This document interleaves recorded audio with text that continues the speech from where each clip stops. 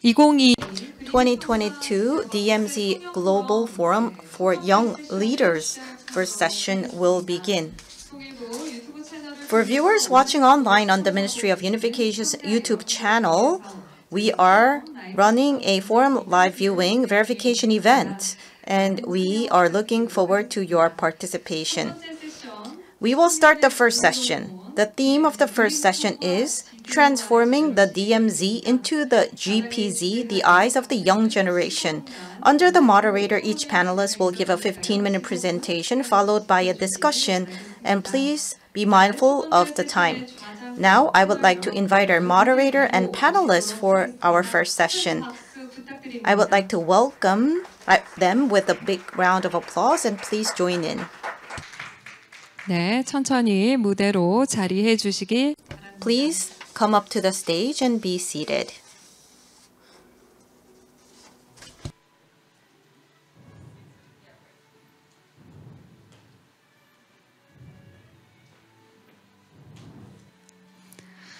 네, 이렇게 Thank you very much, our moderator and panelists who are here for session 1. The first session will be led by Professor Ji-young Kim of the National Institute for Unification Education, and I will hand over the microphone to Professor Kim Ji-young. 예, 반갑습니다. Good morning, ladies and gentlemen. I am Ji-young Kim, Professor of National Institute for Unification Education, and I will serve as the moderator for the first session. Well, the inter-Korean relations are souring, and there are crises across the world. And this session is all the more meaningful. The key word for this session is the young generation, DMZ, and peace. In the global community, there are many crises that we are seeing, and the deadlock in inter-Korean relations. And I think they are very similar to the situation that we are seeing in DMZ. And the nature in DMZ are probably representing the young generation in a way. So our topic today is transforming the DMZ into the GPZ, the eyes of the young generation. And we will give 15 minutes to each speaker. And afterwards, we will have a discussion. So our first speaker is Hae-jin Chang. I believe she is the student at George Mason University, Korea. 죄송합니다. For Hae-jin Chang, she will be talking about transforming the DMZ to GPZ. And looking into this subject, it's quite interesting. I think at school, Ms. Chang has learned a lot of theories about DMZ, which she will incorporate into this session. I would like to ask you to give your presentation.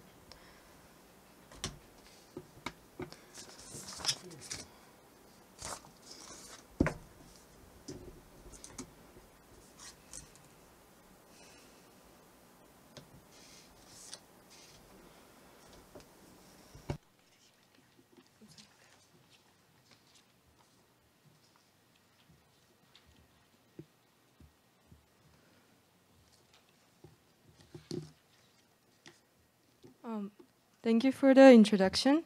Hello, my name is Rachel Hae-jin Jung. First and foremost, I'm honored to be here as a panelist and have a great discussion with great people here. I'm currently a student at George Mason University, Korea, with a conflict analysis and resolution major. With my major, I'm learning various conflict theories and concepts and analyzing conflicts that have happened over the past. Based on the analysis, I could observe the patterns of conflicts which were helpful to predict and prevent conflicts in the future. So today, I'm going to bring my thoughts on the present of DMZ from the perspective of younger scholar of conflict resolution and conflict analysis and resolution.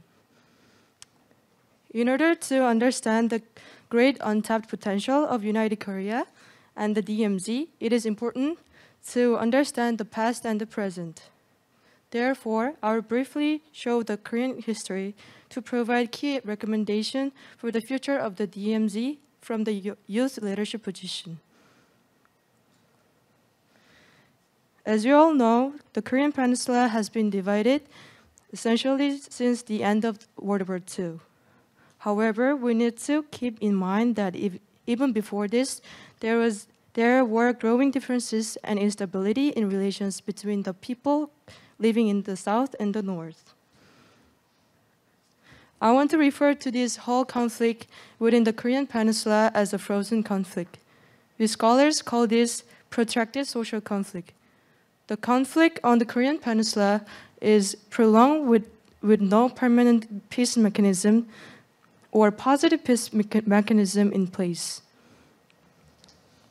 Throughout the history, in order to foster stability and create an atmosphere of peace within the Korean Peninsula, there have been many small and larger efforts at creating peaceful relationships.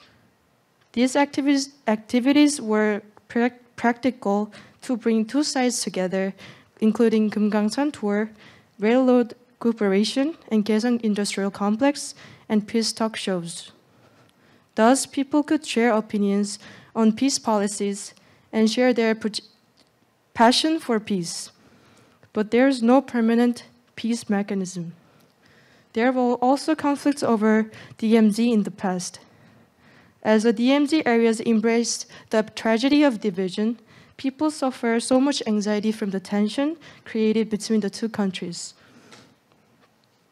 Even though there are many efforts to stabilize and maintain the peaceful state within the peninsula, I believe the efforts so far miss the key components necessary to bridge the differences between the North Korea and South Korea, necessary to initiate the Green Peace Zone. We need to focus more on economic efforts, considering items of common interest, such as how to jointly tackle climate change and natural disasters. Also, we need to work more on exchange and cooperation, which would help the people of North and South Korea to start to understand each other and to build relationships. I will cover these efforts with more details in later part. Now, I would like to give a key recommendation to have a more active process like integration over the peninsula to transform the DMZ into Green Peace Zone or Positive Peace. In the application of one of the conflict theories called social integration theory, we need to improve our relationship via integration, which will effectively help to obtain peace. This social integration must be worked on before unification happens. The former North Korean population living in South Korea may provide key insights for this. The theory includes descriptions on the importance of how people accept and interpret social roles within society. The Emily Durkheim said that it is required to have interdependence in groups and have feelings of we-ness of various groups, since one cannot do everything needed to survive.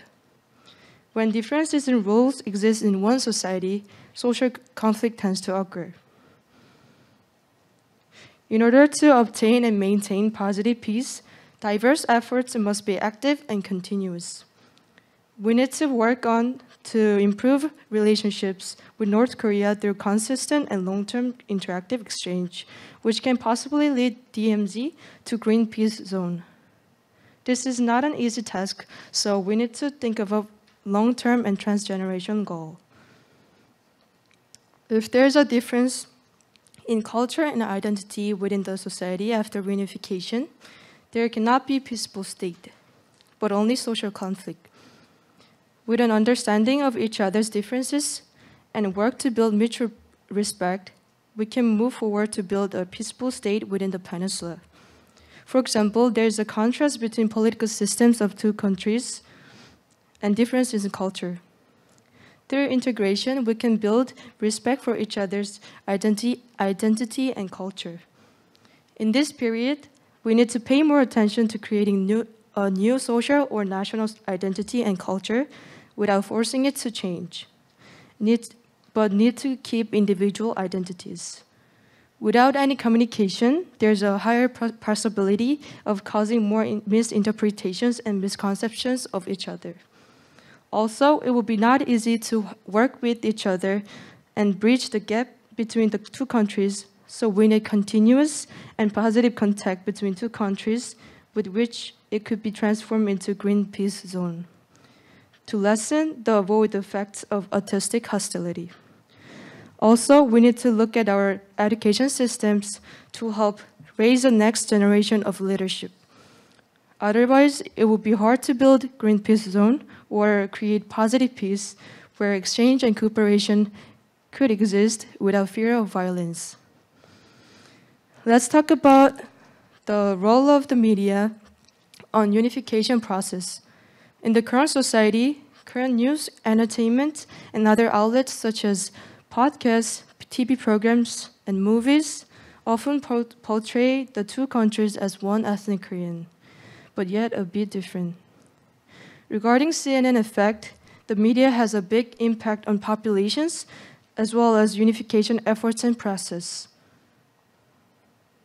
I believe that because of the endeavors pursued by the peaceful state of our Korean peninsula, the DMZ has become a more popular place where people can learn more about the history of Korean War and its post-effects. I believe that a green city of peace could serve as a key testbed to work on building relationships and jointly tackling issues of mutual interest. A green city of peace can include education and exchange hub, where students from North Korea and South Korea, as well as from other countries, could meet and learn together. Also, the green industrial hub for small and medium businesses to work on pressing climate and sustainable energy and food issues can be used as well. These will become a test bed for peace in the future. From the perspective of future generations, we need to look at the future of DMZ as a birthright of hope for peace, reunification, and prosperity. This can only be done through proactive and continuous process. I believe our youth can help bridge social gaps and take the lead in many of these green activities. This concludes that we must dream of a future of hope and joint prosperity. Again, thanks for a great time here. I'll wait for the future questions. Thank you.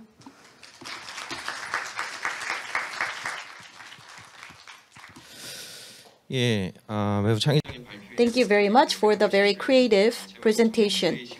So the title was The President of the DMZ in the Eyes of the Young Generation. I think Hae-jin Jang talked about the youth of the Korean Peninsula that actually love and have affection for DMZ. 인데요. The next speaker is Manong Prudong, who is a researcher. And she's going to present on the future of the DMZ painted by the future generation. I think she could also add a European perspective to this. So if you're ready, please.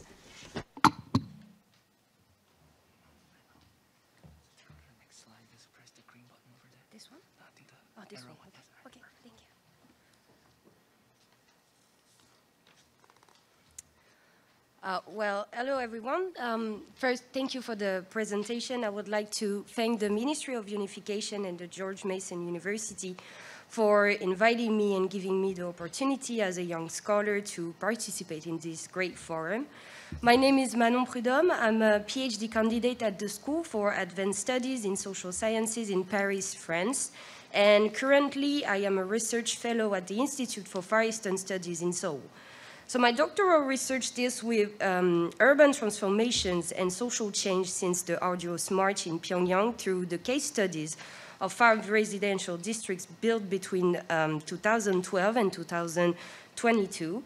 So today I will not talk about my research, but as the title of my presentation says, I will talk about my expectations for the future of the DMZ as a young scholar who not only works on Korean issues, but also in the Korean Peninsula. So in my case, as I just said, I am doing my PhD in France, but I have been working in North Korea with North Koreans for my master's degree back in 2019, and currently working with a South Korean institute for my PhD.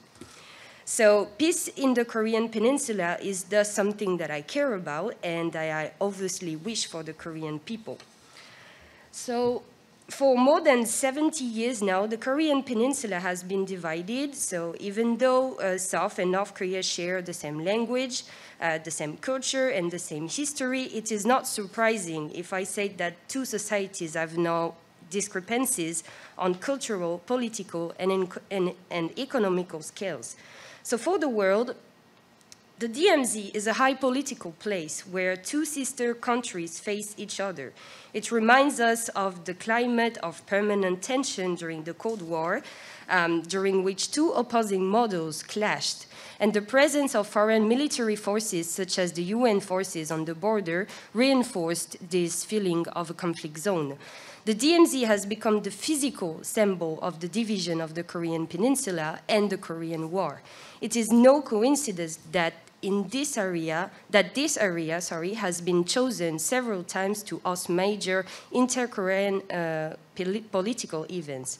Although this area is intended to be a peace zone, it is regularly in the news. It is not uncommon for gunfire to be exchanged along the border or for incidents to be reported. And since the COVID-19 pandemic, the DMZ seems to be totally neglected by the North Koreans. Moreover, with the change of presidencies in the United States and South Korea, North Korea seems to have totally abandoned the dialogue and efforts that were made before. However, in the past, several joint projects between South and North Korea have shown that cooperation were possible. I am thinking, of course, about the Kumgangsan and the Kaesong industrial complex, which were working well until their closure. Although the global upheavals of the past 3 years have been challenging, the political and economic stability of many countries, it is now important to think about the future of the DMZ as a safe and peace zone for the Korean people and for the world. For the young generation in Korea, the DMZ has always been a part of the reality. Unlike their parents or even grandparents, young people in both South and North Korea have grown up with this border. They never experienced a unified country nor the Korean War. This whole generation never had a chance to know from each other nor to learn from each other. They grew up with this idea that on the other side of the DMZ, some people who share the same language, the same cultural heritage, the same history, at least until 1945, are living. Having worked for several years on both sides of the DMZ, I must admit that South Koreans and North Koreans do not share the same vision of this area. For several years, the young generation in South Korea is increasingly losing interest for national unification, and more broadly, South Korean people are losing interest for North Korean issues. The generation of their parents or grandparents who experienced the national division kept alive the hope of reunification that was a priority at that time. But since the South Korean democratization and the strong economic development in South Korea, the priorities have changed. For young people too, the priority is no longer the signing of a peace treaty or reunification. Their priority is more to live in good conditions, get a good job, and be happy. And when I'm talking with my friends here in South Korea, I notice how totally uninterested they are in North Korean issues. They are not more curious than that when I tell them that I attended classes at the Kim Il-sung University in Pyongyang. And some of them have already told me that they visited like Kumgangsan when they were like young kids, but that they have very few memories of these visits. And some of them have been to the DMZ with their school, but never went back by themselves and don't want to go because they say that it's too far, it's too expensive, it takes time, and they're simply not interested. The DMZ is the symbol of the past, a past that they never experienced. And for the majority of them, the DMZ is also a place where nothing takes place. As I said earlier, this is a high political area, not somewhere they can go to entertain themselves. And how can we blame them for that? For most of young Koreans, life is hard and difficult enough. I easily can understand why they don't want to go to a place that reminds them of a conflict. On the other side of the DMZ, though, things are quite different. I've been in North Korea twice and stayed there for 1 month each time. And as a student at the Kim Il-sung University, I met many North Korean students and had several occasions to talk with them about reunification issues. The unification of Korea is still something that's being used in the North Korean propaganda, and as a result, children at school are taught about the Korean War and the division of the peninsula from a very young age. In their daily lives, many songs, movies, or any cultural productions remind them of the division. While talking with my North Korean friends about my trips in South Korea, I noticed how painful the division was for them. Many of them told me that they wanted to see the other side of the DMZ, how Korean people lived.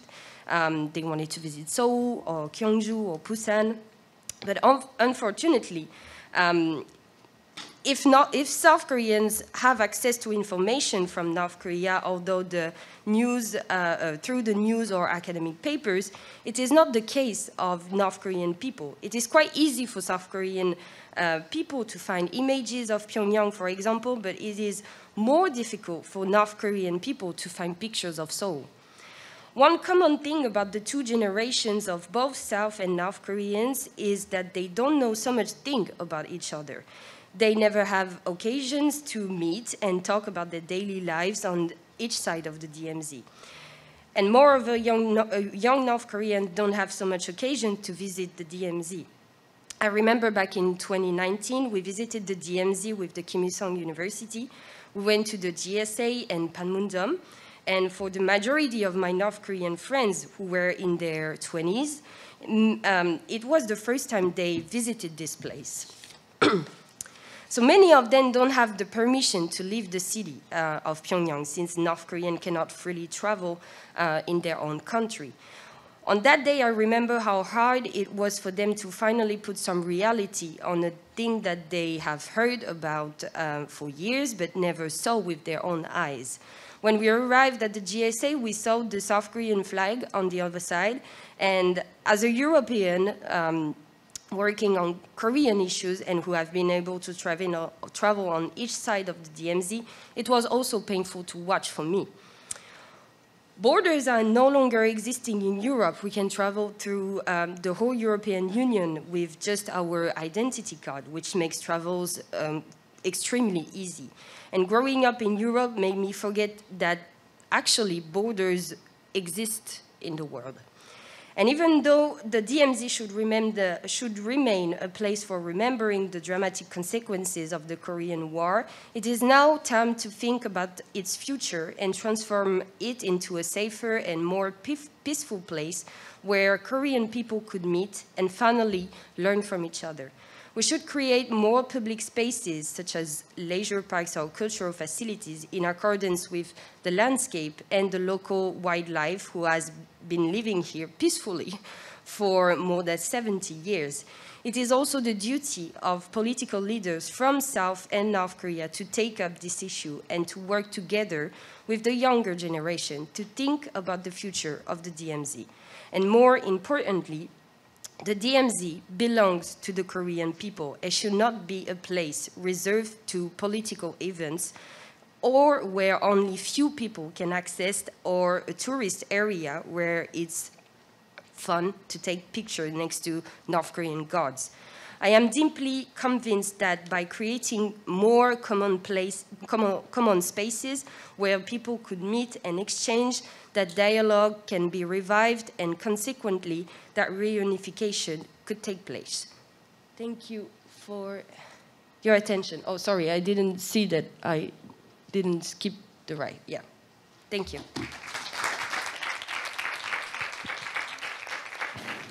예, 감사합니다.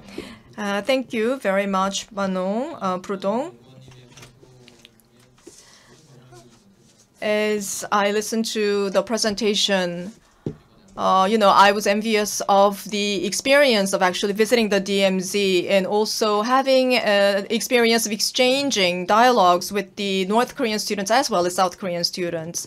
After the presentation, perhaps we could ask questions about Manung's experience of engaging with both North Korean and South Korean students. 윤성현 Next, I would like to ask Deputy Director Yoon Sung-hyun from the Ministry of Unification to talk about green detente on the Korean Peninsula and transformation of the DMZ into the GPZ. It is great to be here. I am Yoon Sung-hyun, working at the Ministry of Unification as a Deputy Director. We heard from the two speakers who spoke in English, and I thought maybe I should have prepared my presentation in English, but I will do my best in Korean. I'm sure that there will be interpretation, and today I will be talking about green detente on the Korean Peninsula and transformation of the DMZ into the GPZ.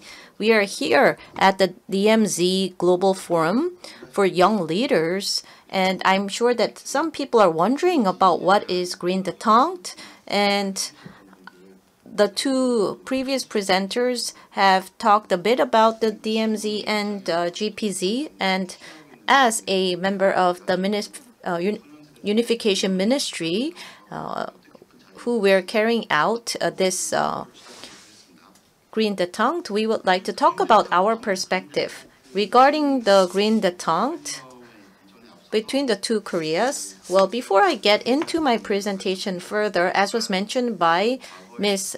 Hae-jin Chang, the previous presenter, there were many efforts for the two Koreas for exchanges. For example, there was Kumgangsan Tourism Program or different programs like the Kaesong Industrial Complex, although it is put on hold because of the current deadlock. But we had the DMZ Unification Walk Road of Peace. It was mentioned in the video that you saw, and I was actually in charge of this project. There were many people that were younger that participated, and we had 8 events last year, and we started from Gosong in Gangwon-do province, and it was a long walk. So during 13 nights and 14 days, from Gosong to Paju area was the walk that was covered, and there were about 400 people that participated. So while people were on the walk, well, it's very hard for us to go into the DMZ. It's very complicated. So we went to the area near the demarcation line, and a lot of the people actually did not know what this was and what was the south marginal line and north marginal line. And I think we had to explain about the different areas. There's something called the MDL, Military Demarcation Line, and this is not actually a line. And during the truce, armistice, so we had some actually little marks there, but now we just have a few left. Do you know how many are left, the little markers? About 185. That was a guess. Maybe you can guess a bigger number. 1,000개? 100개? 1,000? 1,292개. About 1,200 markers. So you can see the different steel wires, which is similar to the southern limitation line. So we have a 2-kilometer area, which is the southern limitation line. So we have the MDL, and we have the wire fences called NLL, Northern Limit Line, 2 kilometers further on from the MDL. So we have a 4-kilometer area, which is called the DMZ. So this should be an area that should not be militarized, but there are GPs, which are armed posts that North and South have, And we had the opposition there with the military from both sides, and some GPs were actually removed and actually were made obsolete. So there were those attempts. So the GP and DMZ is located between these two areas. And I don't know if many people have visited the DMZ and its environs. And this is Gangwon Province, Gosong. There is the unification area that you can actually, unification post, and you can actually look at this area, which is similar to the MDL that you can see. So you can see the DMZ of the southern area here, and you can see the Kumgang Mountain further back, and there's the Haegeum River area, and this is called the Kumgang Mountain of, which is Haegeum is called like the Kumgang Mountain because it's a very beautiful area. So we started off from this point for our DMZ Unification Walk Road of Peace. And this is the Cheolwon civil limitation line. So I mentioned that there is a southern SLL area, 2 kilometers south of the MDL, and you can see that there is a civilian limitation area here, and you would need to actually get approval if you want to enter into this area. And you probably have heard about GOP or these types of civil limitation lines here, but I think for a lot of the women, you don't have a lot of experience going into this area. So you can see the Cheolwon steel bridge here, and this was actually built during the Japanese ruling area. And from Cheolwon to Daegeum River, you can see there was about 120-kilometer railroad which was there, and it was actually operated 8 times a day. But you can see that it says that this is actually disconnected because this Mountain Electric Railroad bridge has been disconnected, and this was actually linked to Daegeum River area. And when we went on our event, in some cases we actually went to the area under the bridge and took pictures. And here you can see some of the pictures that were very beautiful that I took, and you can see Yanggu Dutayeon Fall area. And this is an area bordering near the border of the DMZ. So after the armistice agreement, until 2010, this was not open to the public. So in 2013 or 2014, this was open to the public, and it was open to the public in about 60 years' time.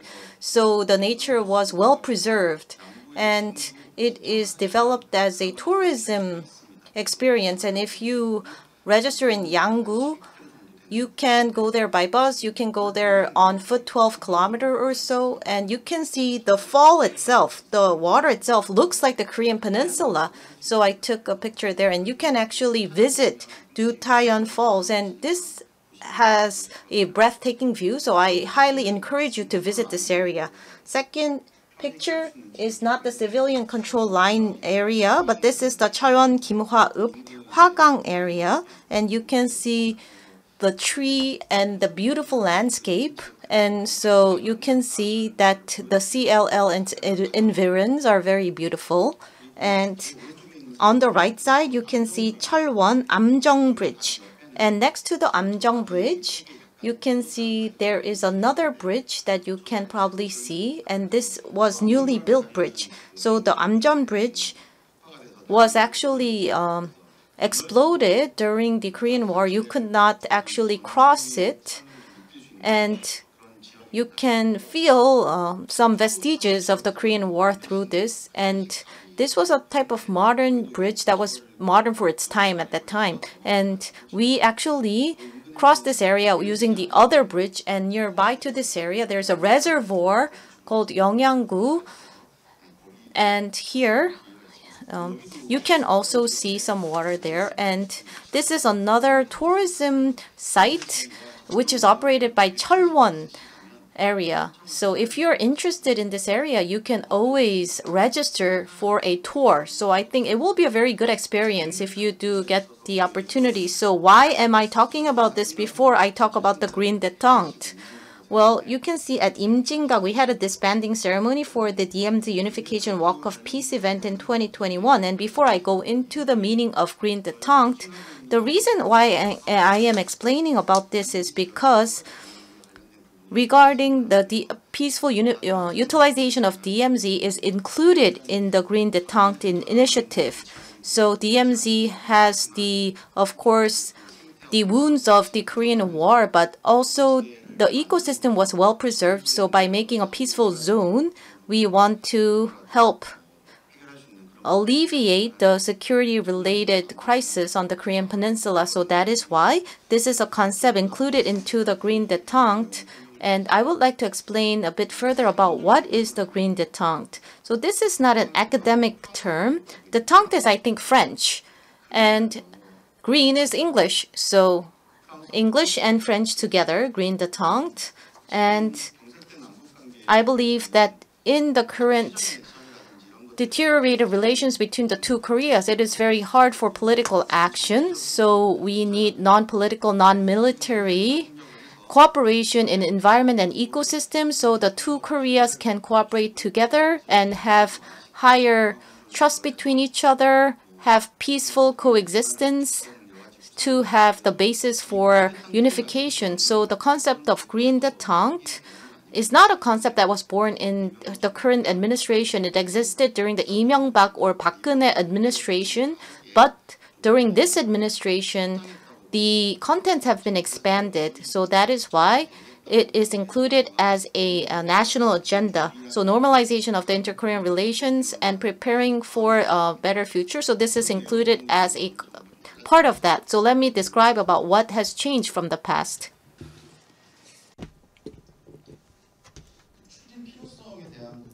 So this is about the necessity of pursuing this green détente vision, and this is an area where we have some differences with the previous administrations. In the previous administrations, focused a lot on environmental and ecological aspects.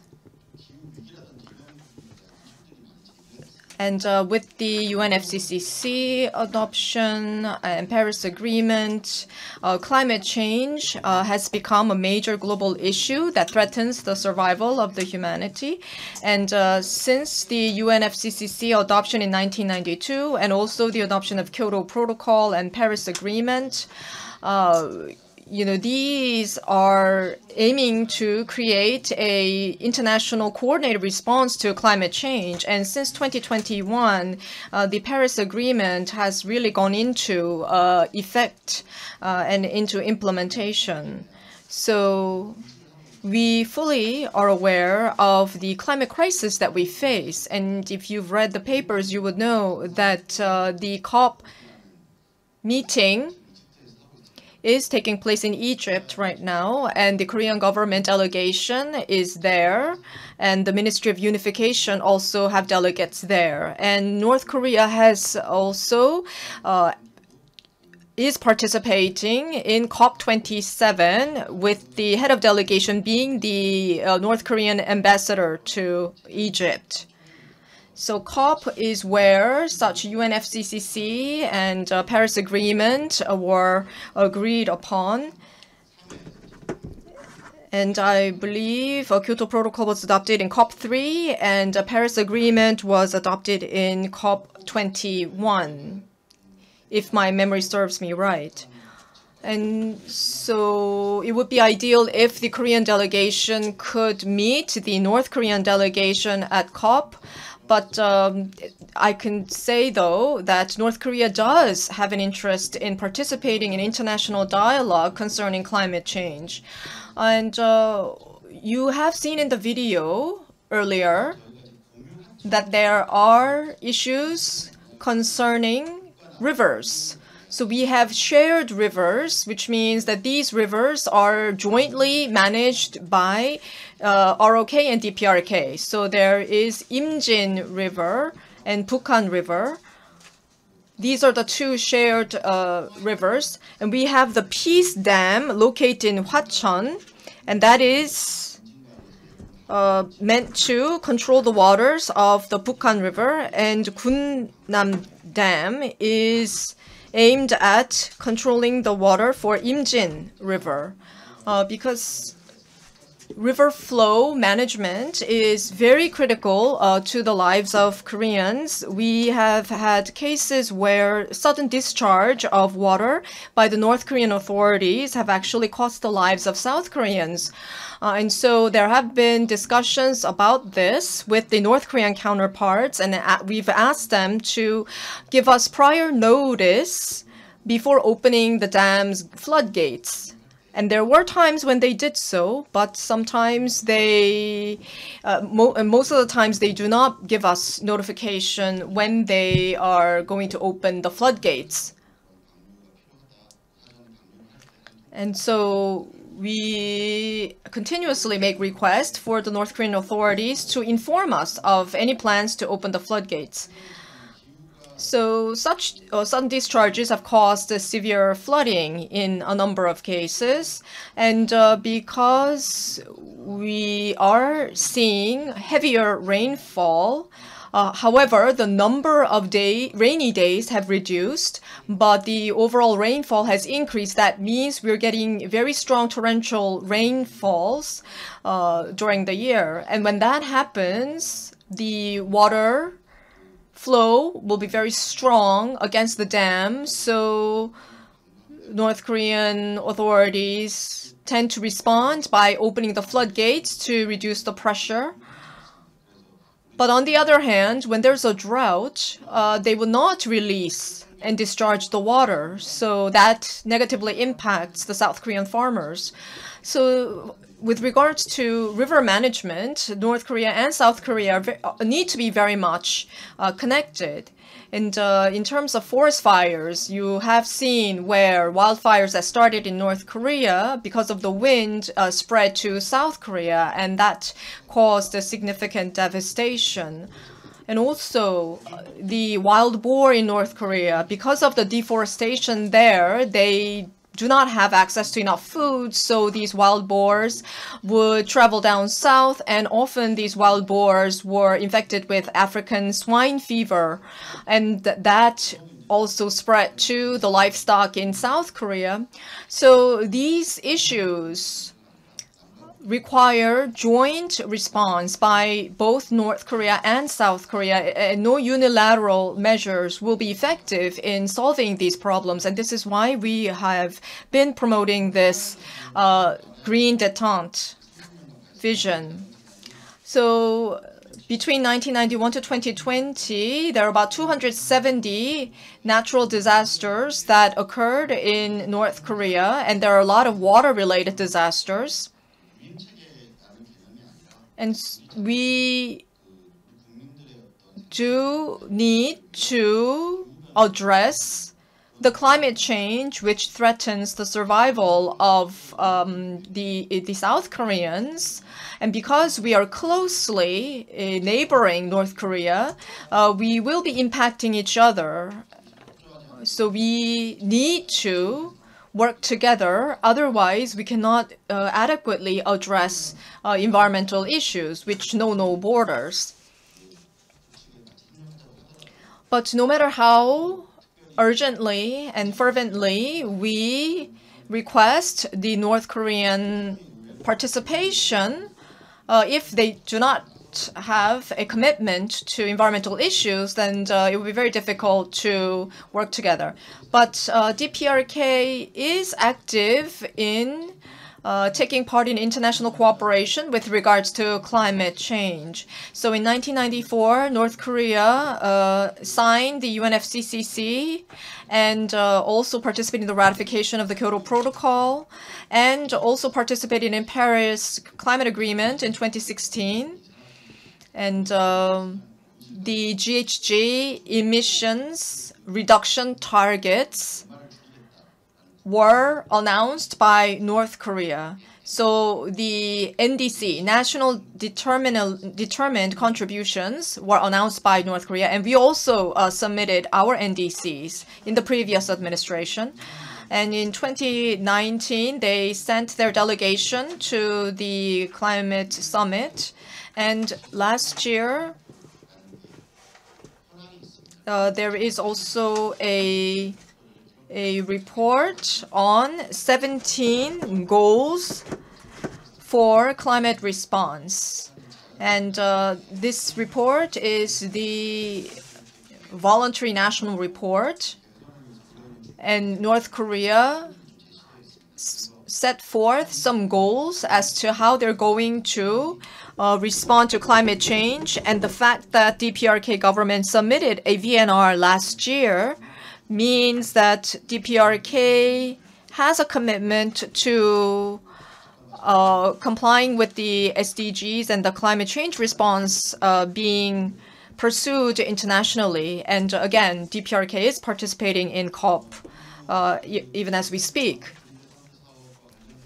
Now, with regards to the green détente projects, it has been reported part of the speech on the Liberation Day delivered by the president mentions the audacious initiative. So the audacious initiative that the president envisions will significantly improve North Korea's economy and its people's livelihoods. And in fact, we at the Ministry of Unification are preparing to add substance to this. So if DPRK were to denuclearize, we would respond by providing support to infrastructure development and make investments in North Korea so that we can together co-prosper on economic terms.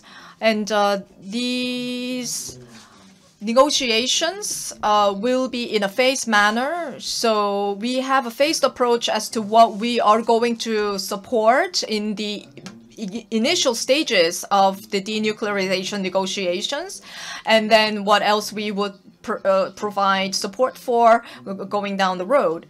And green détente projects is focused on reforestation, drinking water, and sanitation, and support for these will be provided in the initial phases.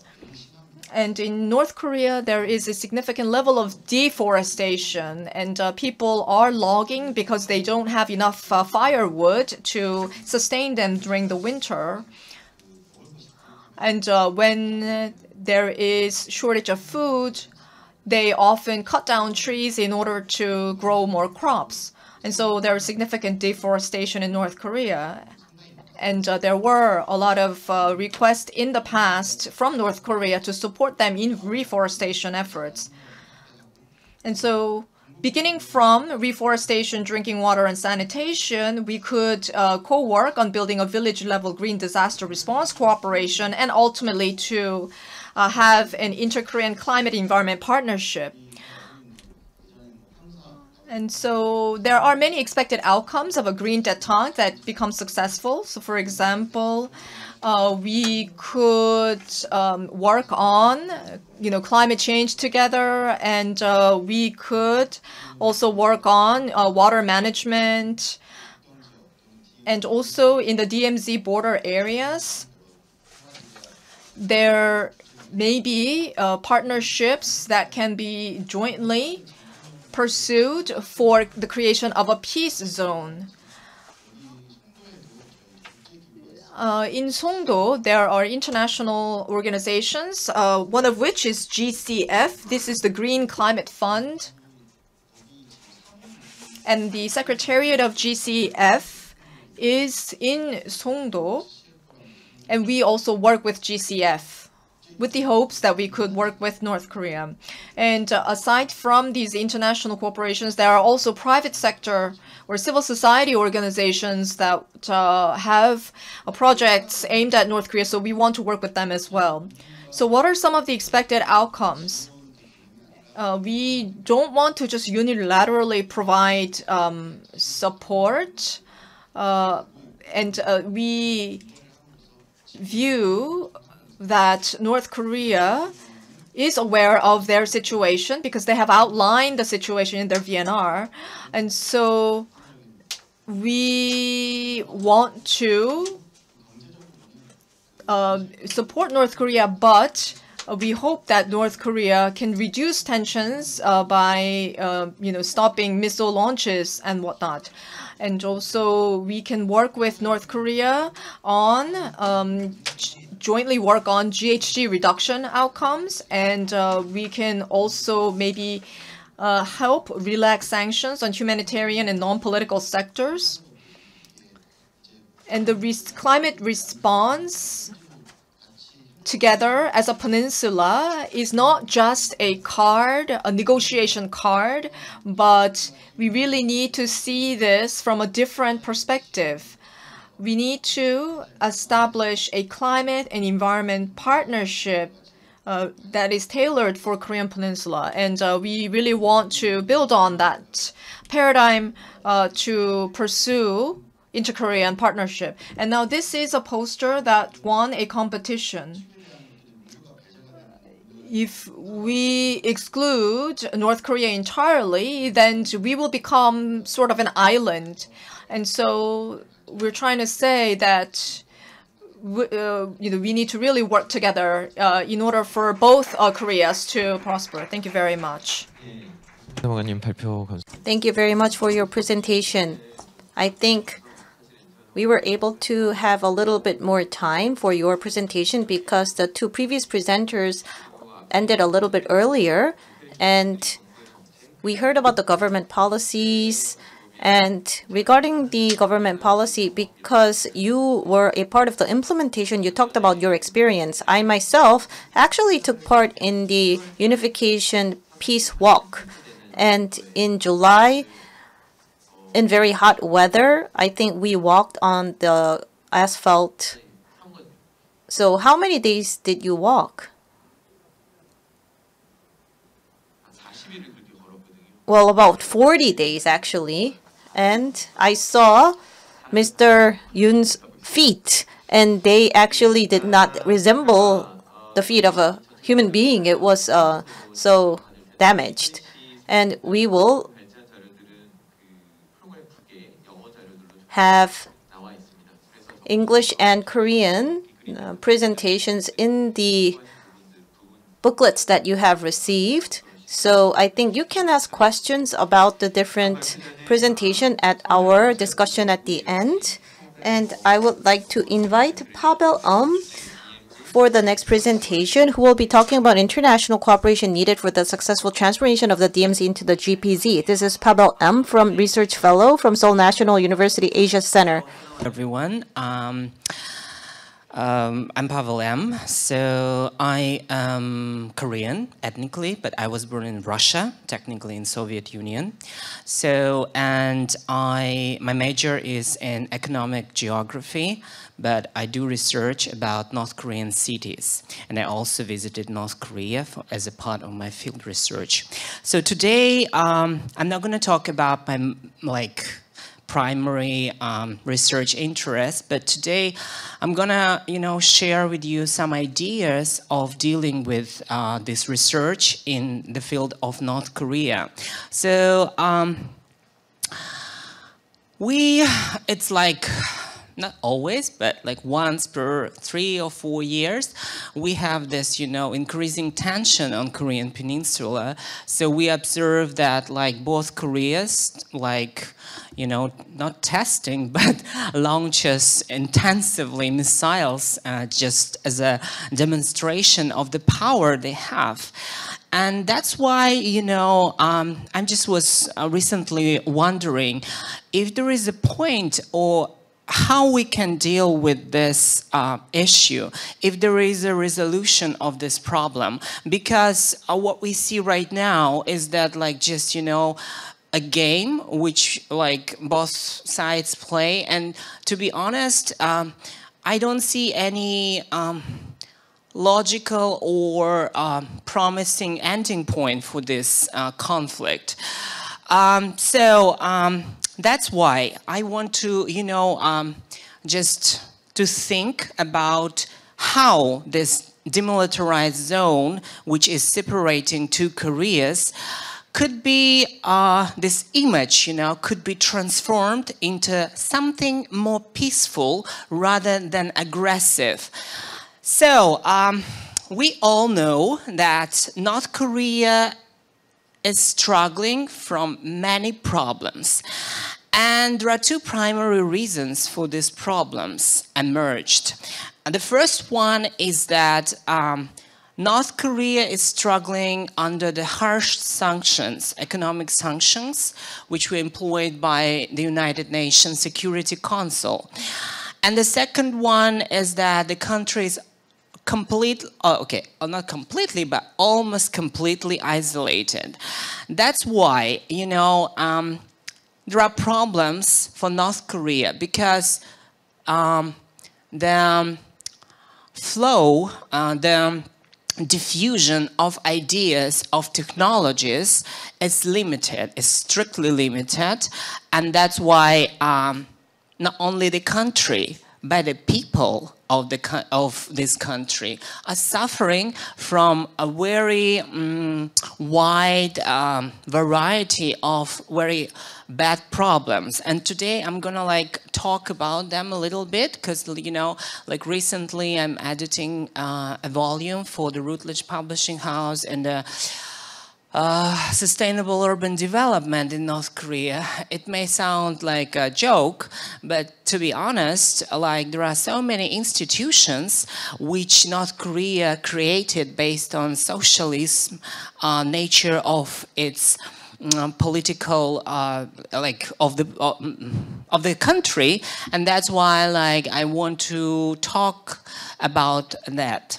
So there are so many projects which were presented by academic community to try to deal or maybe to imagine how this cooperation between two Koreas could be possible, and they presented many projects. So I just put here on the slide two not the most, okay, but still popular projects. The first one is the connection of South Korean railroads into Russian Trans-Siberian Railroad through North Korea, which is utopic. I can tell you because I'm Russian, and I can tell you Russian railways, they're not ready for this kind of thing, and this is just utopia. And the second thing is that connection between Pyongyang and Seoul, which scholars in urban studies liked. They create images, try to imagine how Pyongyang can look like if the Korea will reunify and all this architectural styles. But to be honest, as per now, this project also seem to be very utopian. So today I'm gonna focus only on 3 points, 3 issues, because I think they are very in a very good way. They can demonstrate what kind of idea I want to share with you. So I'm going to discuss energy shortage, food shortage, and deforestation. And let's start from one of the most crucial problems for North Korean population. So we all, I think, familiar with this map, where is a satellite image, which made, and we see South Korea and China, they are kind of bright in the night, right? While North Korea is dark and only one light spot, which is Pyongyang.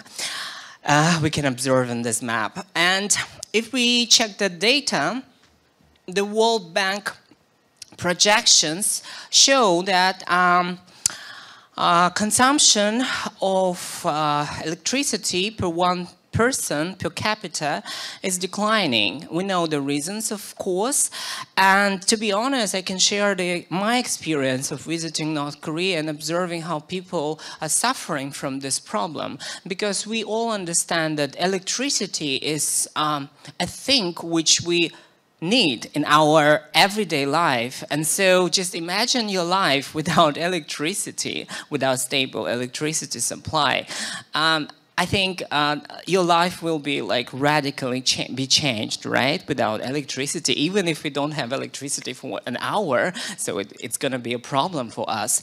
So while observing the ideas which are discussing in the field of sustainable development, I found a very interesting thing. You know, we all know that in electricity production, recently the issue of sustainable or alternative energy sources is being discussed.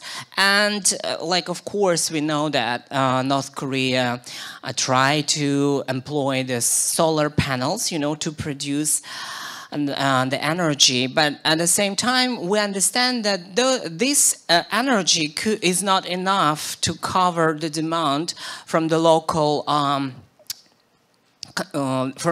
industry. At the same time, this energy could somehow fill the gap and like to provide this power to the local population. That's why I was thinking, you know, that this kind of technologies, not only solar panels, but we in the Western world, we have another technologies actually, wind power, electricity, you know, and geothermal and stuff. That's why I was thinking, you know, there is actually no any restrictions on like providing this kind of, not technologies maybe, but like these solar panel plants, not to support the government and the regime, but support the people who are suffering from electricity shortage. And the picture on the right side, you can see there is a good idea of like, how can this, like, you know, two birds could be killed by one stone. As like on the ground, you know, level, they could be like farming, and on the second level, on the top level, we can install the solar panels, and that is a very rational and sustainable way of land use. And so I was thinking, you know, because North Korea has limited like soils, like which they can use for farming, for agriculture. That's why this idea could really be fruitful. But the thing is that probably North Korea will never ask it directly. So this is our think. We have to offer this kind of solutions. And I believe that this kind of, you know, first step, if we, like, as international society, I'm not talking about South Korean side here, if we provide and we make the first step in this, you know, dialogue, it's not only like, you know, the international society only pushing North Korea and demanding to do this, but if it should be a dialogue, you know, not just a monologue from the Western society. And the second problem is food shortage. We know, of course, all of us, that North Korea is suffering from time episodically, you know, they have some issues with food shortage. But my understanding is not humanitarian aid. Always when we supply food to any country, not only North Korea, when we send food to Africa, this problem cannot be solved by this kind of solution. You know, we need to find another one.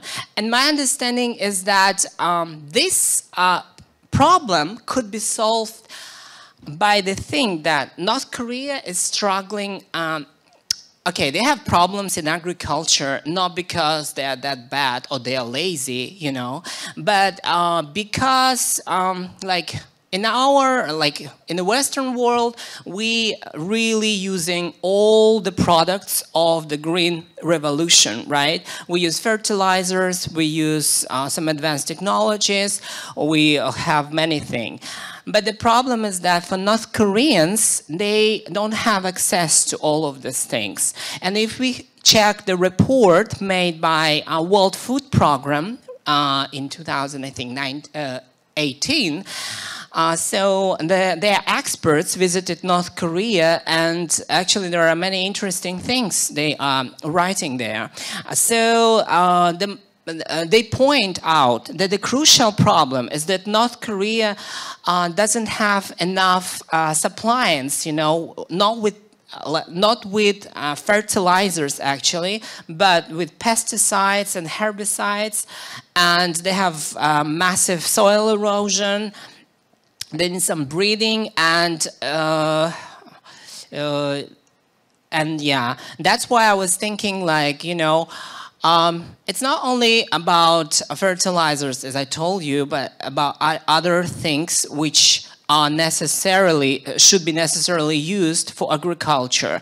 And, you know, I think if we can provide the technology how to produce them locally, I don't think that they will use these technologies to, you know, develop the nuclear program or something.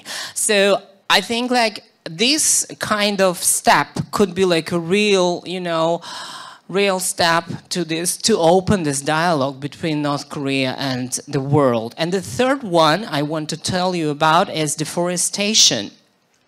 We know that North Korea is suffering from deforestation. If we check the dynamics of forest like land, like how the forest covers the land of North Korea, we can, without, you know, any advanced analysis, say that, you know, during the last 10 years, North Korea lost a huge amount of forest. And this is a huge problem for them, because when the forest is destroyed, the soil erosion is getting worse. And that's why, like, you know, it's just a one step on this like huge mixture of problems. And that's why, you know, I'm sure that it's nothing for, like, for the Western society, for the Western world to make the help to North Korea to protect the forests, to, you know, to like to relieve the forest, because otherwise, like,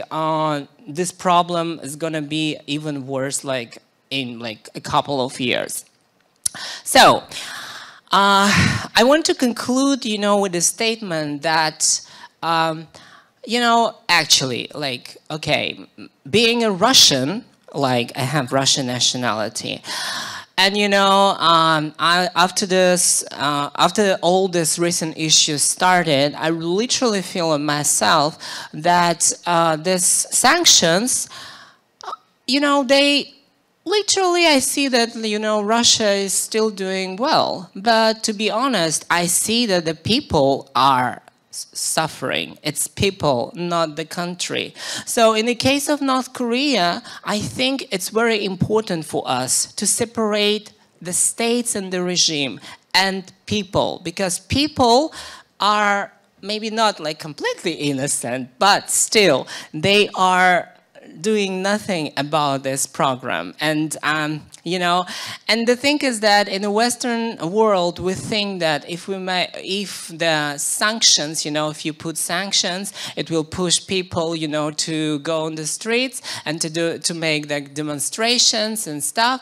But the thing is that this approach only works for democratic societies, while like countries like North Korea is not democratic at all. So that's why, you know, these people who are suffering from real problems and their life is so difficult because of the sanctions. But at the same time, we see that, you know, and like recent, you know, this missile launches show us that North Korea actually has a lot of missiles still, and they can like use them anytime. That's why I think that if we want to have, and if we want to initiate this real talk with North Korea, it shouldn't be only words. You know, we should start from the real actions, and the real actions should help the local society, local people, because they are suffering from the problems we as a international community create for them, not the government itself. It's what I was wishing to tell you. Thank you.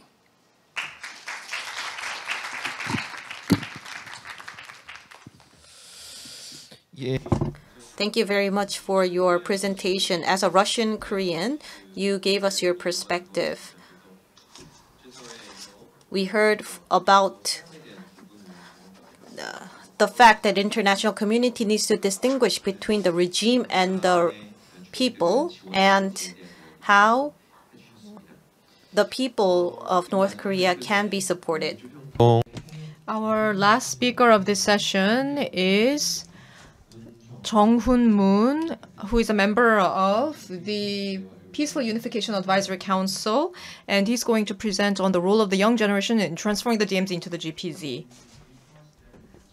Good morning. I am Jung-hoon Moon, and I'm from the PUAC. I would like to thank the other speakers for their wonderful presentation, and I will continue now with my presentation. We are seeing rising military tension between the two Koreas. For the first time, North Korea launched a ballistic missile into waters north of NLL. And I have actually visited the Ganghwa Peace Observatory, and I was told that I could not enter because of the military tensions that have risen recently. So I was not able to actually go to the observatory. And I could feel how the rising tensions have intensified on the Korean Peninsula. And we also see conflict between Russia and Ukraine, and there is the conflict in the Taiwan Strait, all of which have a negative impact on the situation in Korean Peninsula. Recently, PUAC conducted a 2022 Q3 survey on public perception of need to reunify. And people in the 20s and the 30s were very low in terms of a perception of need to reunify. And of many of the people, at least more than 50%, felt that inter-Korean relations will not change, and 25% felt that it would actually worsen. So will unification become an opportunity or a crisis? I think the young generation often have a very negative outlook on unification. They feel like our lives are difficult as is, but unifying with the North Korea will make things worse. And so now this photo was taken in 2018. The photo on the left was taken in 2018, and I saw how changes were taking place in Pyongyang. And I found that unification perhaps could not just be a crisis, but actually it could be turned into an opportunity. So now coming back to my main topic of turning the DMZ into a green peace zone. The young generation will be the ones to suffer the most from a protracted inter-Korean conflict. The young people often feel that unification and peace on the peninsula are problems for the politicians to deal with, and they're not their own problems. But I think we really need to own that peace and the environment are our own problems. And the missile launches have intensified this year, and North Korea continues to test them. If you imagine a world where North Korea continue to provoke and continue with the missile tests, what do you think the future will be like? We cannot be just bystanders and say, this is not my problem, someone else will solve this. We really need to own these problems and recognize that these are our problems that affect us. And I think transforming the DMZ into a green peace zone is the first step in solving the problems that we have in the peninsula. And the young generation need to get involved in turning the DMZ into a green peace zone. In fact, I think we need programs where the young generation can experience the issues at hand and have an interest in the DMZ. And the young generation can share their experience on the social network sites and talk about them with friends. And we need to turn the DMZ into a space that is appealing to the MZ generation, based on engaging them in various experiences. And I think the Grünes Band example in Germany is a best practice that we can learn from. The Grünes Band was formerly the border between East and West Germany. It was known as the Iron Curtain in the past, or it was referred to as the Death Strip. But after reunification, participation of citizens and environmental NGO called Bund turned this Grünes Band into a place of life. And we need to learn from their example in building peace on DMZ. So I decided to take myself to the DMZ, perhaps, to learn about it. And because DMZ is not very accessible, I went to the various observatory towers. And the first one I visited was the Peace Observatory in Gangwon Province. That was the first one I visited, and I realized how wonderful that place was. And I was able to see the DMZ from a far distance, and it was very beautiful. And I regretted having taken so long in actually coming to this observatory tower. So there are a number of observatory towers where you can look at the DMZ, but people do not really know that they exist. And if you look at the slide here, there are about 11 observatories where you can observe the DMZ. And I visited 7 of them in the last 4 months. And I participated in various programs organized by the Ministry of Unification, and I also visited on my own. And I hope that more young people could visit these places. And I think in order to engage them more, we need to have more programs that appeal to the young generation. And also, the DMZ is very limited in giving access to the Korean citizens, including the young people in their 20s and 30s. And I think we need to have improved access to the DMZ. Now, you can see the DMZ in the eastern coast and the western coast. And these are pictures I've taken myself. So on the east coast and also on the western coast, and of course in the central part of the DMZ, are all very attractive in their own ways. And it's a great ecological space, and it's a space that has great potential to be turned into a green peace zone. There is a phrase, 줄탁 동시, and which means that for the chick to break out of the egg, the chick and also the mother hen need to peck at the egg together. So by this, I'm trying to say that we need joint efforts by the younger and the older generation so that greater access to the DMZ should be given to the younger generation, and there needs to be more programs developed by the older generation to invite the young generation to the DMZ. And also the young generation should in turn take greater interest in the DMZ and participate in these programs, and also provide imaginative ideas that can improve this zone. So by such joint efforts, we can potentially build a green peace zone in the DMZ. So what role should the young generation play in transforming the DMZ into a GPZ? We need both the university and the graduate school students to get involved. And perhaps we could think of programs like DMZ 1+1. So visit the DMZ at least once a year, and then when you go the second time, bring a friend. So that's the idea of the DMZ 1+1 message that I want to send out. And also DMZ could be considered an acronym for Design plus MZ Generation. So MZ Generation could be designing new ideas to renew the DMZ as a land of peace. And we need to engage the young generation so that the DMZ could be turned into a place like the Grünes Band. And I think the young generation need to take ownership of the problem at hand and should exercise their spirit of challenge and imagination and really participate in the effort to turn the DMZ into a GPZ. With that, I would like to conclude my presentation. Thank you very much for your presentation. Mr. Moon has provided very concrete ways in which the young generation could contribute to transforming the DMZ into the GPZ. Because all the presenters have kept to the time limit, we have 40 minutes for a panel discussions.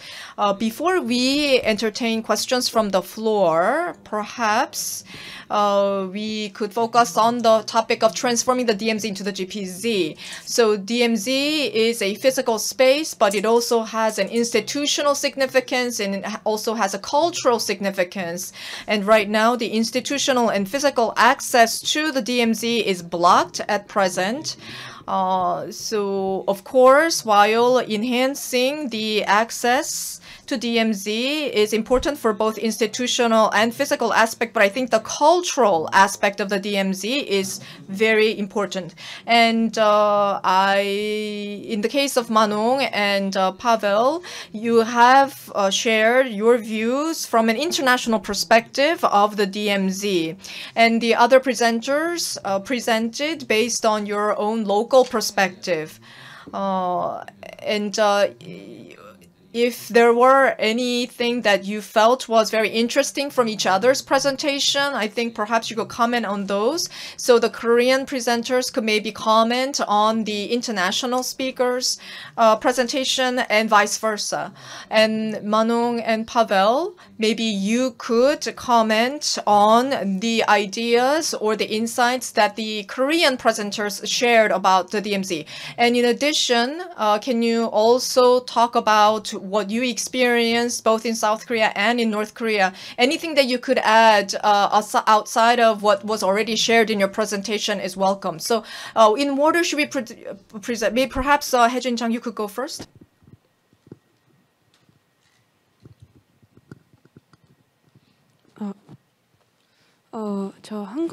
I would like to speak in Korean.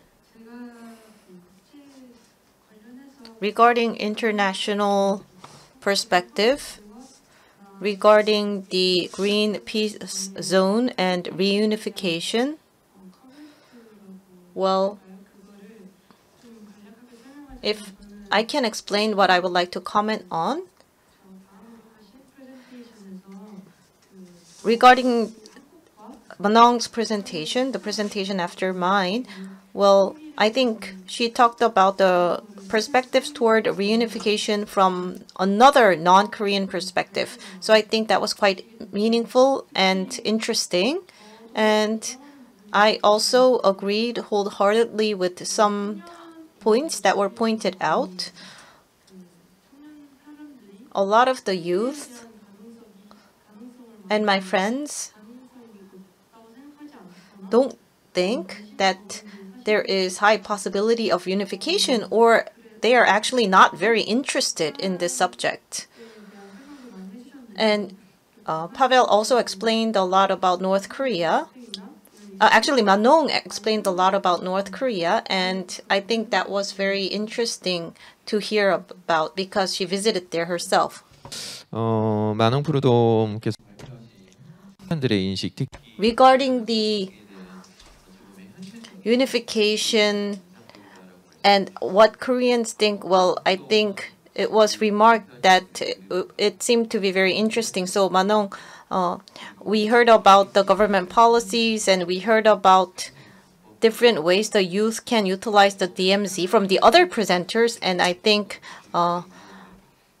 Haejin Jang talked about the different theories and different ideas. So can you tell us about what was your take on this? Yeah, thank you. I found all the presentation pretty interesting, especially your presentation as a young scholar and still studying. I found it pretty interesting. I do agree with some of your points, especially because I said in my presentation that Koreans share the same culture and the same language and history. And I do agree about the fact that actually they do not really share now the same culture. Their culture are quite different. Even though when you go to North Korea, you can find some common points, many common points between South and North Korean. And I also really appreciate the presentations of in Korean, in a Korean perspective. Of course, I think it's really important actually, and I'm very happy to have shared this stage with all these members, because we could have several points of views, and I think it's quite interesting and very important for Korean people and international scholars like Pavel and myself to work together to find some new ideas and some new solutions for this kind of issue. And yeah, I think it was quite helpful for me, of course, as a young scholar, but also for everyone. I think it's a good cooperation, and that we should do that more often. Yeah. 예, 감사합니다. 만홍 프로동 같은 So in the case of Manong, she mentioned that there is a great cultural difference between the two Koreas. And she also mentioned there is international cooperation is very essential to reaching a solution. But I also wanted to ask about the Schengen agreement.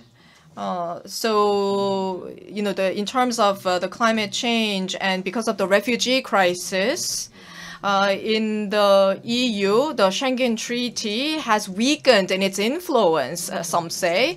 And the weakening of Schengen Treaty means that the EU might actually be moving away from a cohesion to more of a division. And we are trying to actually move towards cohesion. So I do want to ask about Schengen Treaty later on. But perhaps Mr. Yoon, now you have heard everyone's comment. 으로서 And as a person working for the Unification Ministry, as a deputy director, you are actually directly involved in the different policies and its implementation. And you hear opinions from different sectors, especially today. So can you tell us about what's your take on these opinions and presentations? Well, while working for the Ministry of Unification, it was mentioned in my presentation that I know that the youth perspective on unification is quite different from those in their 40s and 50s, because those in their 40s and 50s think unification should be done. But for the youth generation, I don't think they can take it for granted. So I think we need to look at things from a different perspective. And while listening to the presentations, especially from the two presentations that were conducted by two people next to me, well, I think we should refer to it and we should reflect that and take that into account for our policies. Well, regarding the necessity for unification, well, I think different generations have different thoughts. For those over their 40s and 50s, well, I think they feel that it was educated in school to us that we should unify. But for their 20s and 30s, well, I think they think about how their daily lives will be affected by unification and how inter-Korean relations affect them directly. So I think that is something that we should think about. And it is also a task for myself working for the National Institute for Unification Education. Our fourth presenter. So I made a mistake. You're a Korean Russian, but anyway, you spoke from a Korean Russian's perspective on the impact of sanctions on the state and also on the individuals. And you're working in Korea, I believe, right now. And as you work in Korea, you may have conversed with the Korean citizens, and you have a perspective from a Korean Russian perspective, but also you have a gap in perspective because now you have more experience with South Korean. So what are some gaps and commonalities in perspectives? Well, thank you for this question. First of all, you know, first I want to tell you, like, since we discussing this, how this perspective and perception of reunification is differ in other like in different parts of the world, I can tell you that like my experience of like communicating with North Koreans is very curious, because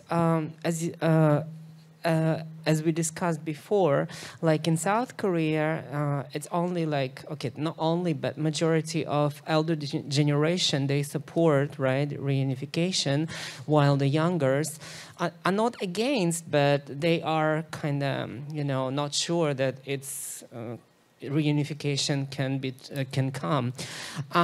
While in North Korea, you know, while I was talking with them, I saw that and I felt that reunification for them is not a question.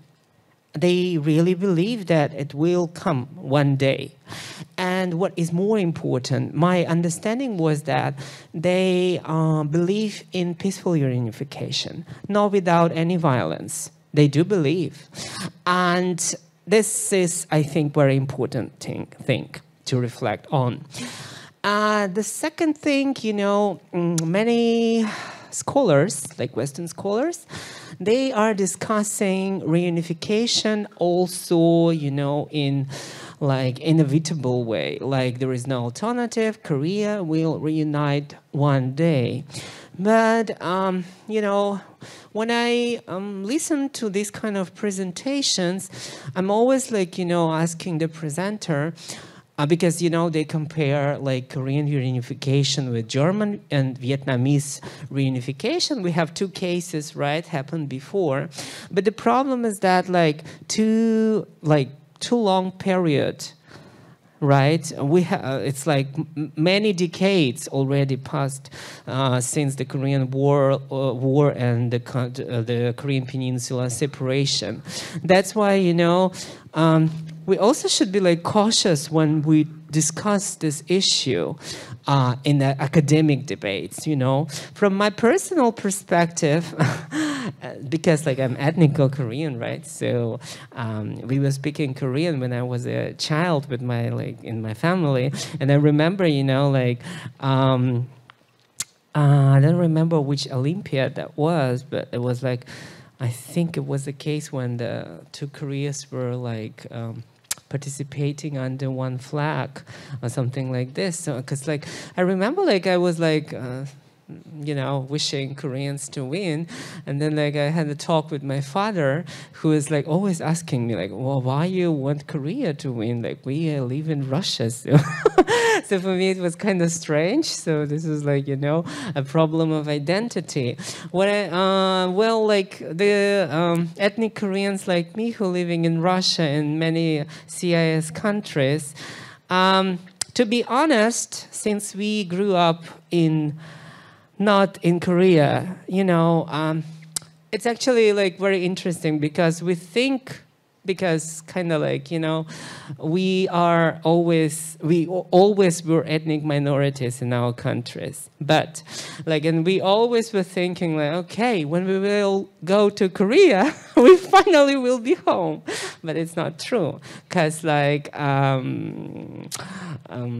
it's not a kind of discrimination, but I always feel like I'm a foreigner here, because like the difference between the cultures is very like is very high, but at the same time, you know, as I remember from my childhood, what I remember is that, yeah, we always also, because, you know, there is a huge community of ethnic Koreans in Russia, we always wished the reunification, and we also we were like discussing it only in a kind of unevitable way, like that it will come one day.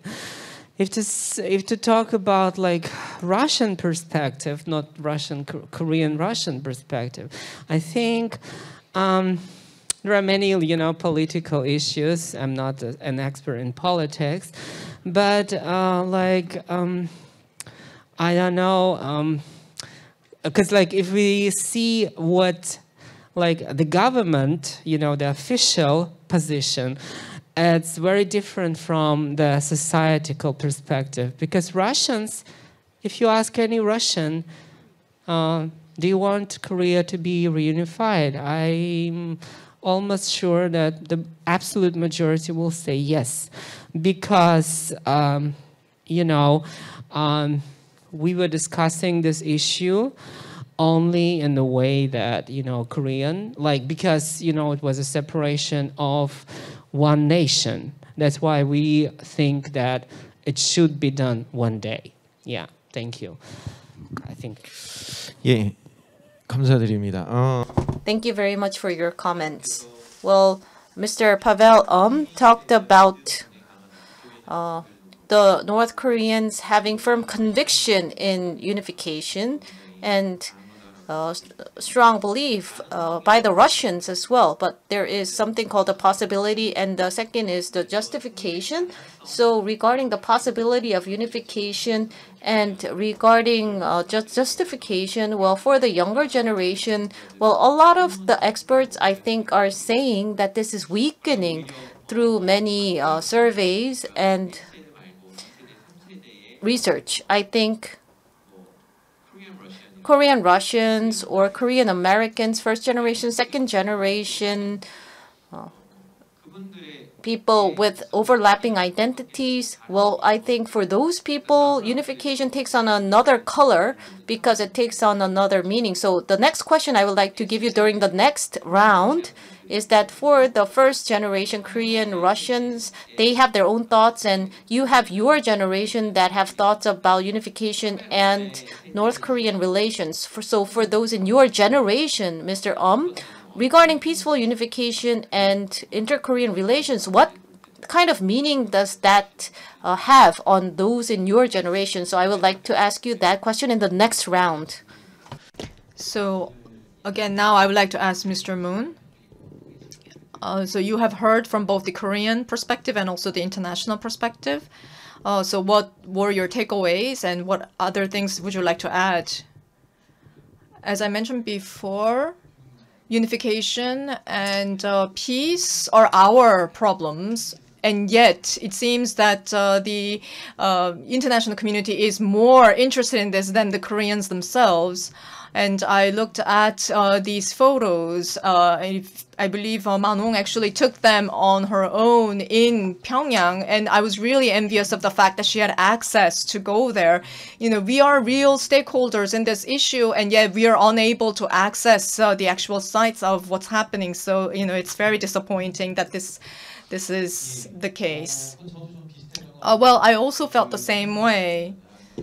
Pavel and Manong, both of them have used materials that we have not had access to, and they have had experience that we could not have. So, I'm very sad that this is the case, that we do not have an opportunity to experience as they have.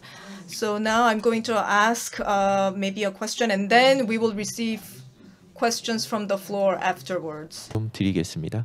I will be asking short questions because we may accommodate more questions later. So I would like to ask Ms. Jang Hae-jin, so what is your major? Is it sociology or international relations? Conflict analysis, okay. And what I am curious about is that you use the theory of Durkheim and related to the analysis of unification and inter-Korean. Well, they say that for the mainstream idea is realism and others, but in the case of you, there is Durkheim, who is a social theorist, and you took their idea and you tried to use this to analyze the situation. So can you tell us about why you did so and what was the meaning behind that?